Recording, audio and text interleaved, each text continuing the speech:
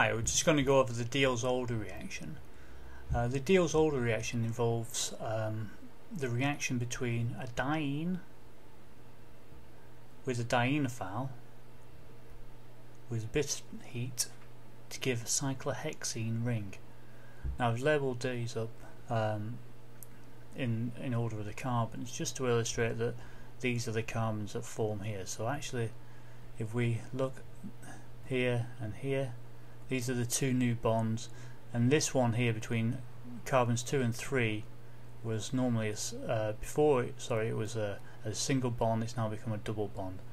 So these are the areas of interest, and if you're constructing new molecules and they've got cyclohexene rings in, then this is probably a good reaction to use. So how does it work? Here goes. We get the diene and the alkene.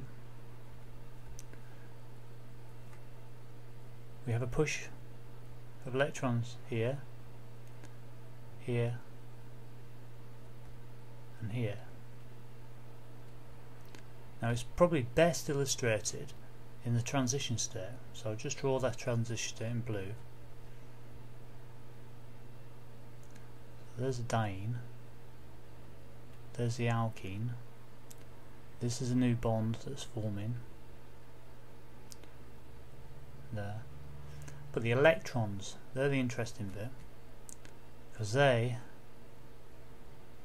are almost like an aromatic system.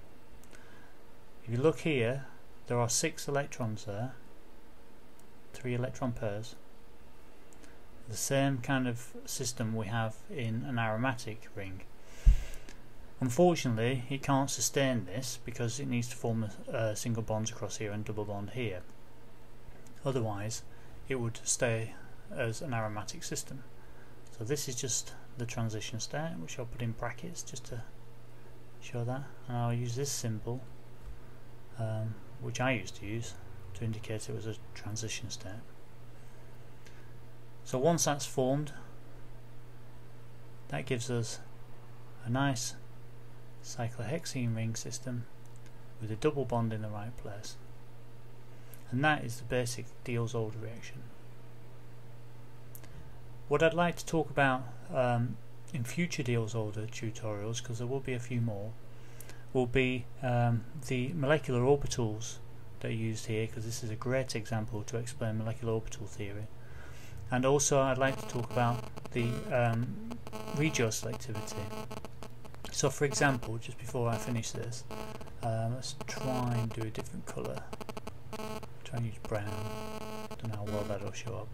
But if I stick a group on here and call that A, for example, then you would have thought that A would be stuck here where carbon 5 is. Unfortunately, if this flips round to look like that, so that's 5 and that's 6, then the product, I'll draw that over here, would be something like this, with A here. Sorry, that A is just gone off the page a little bit.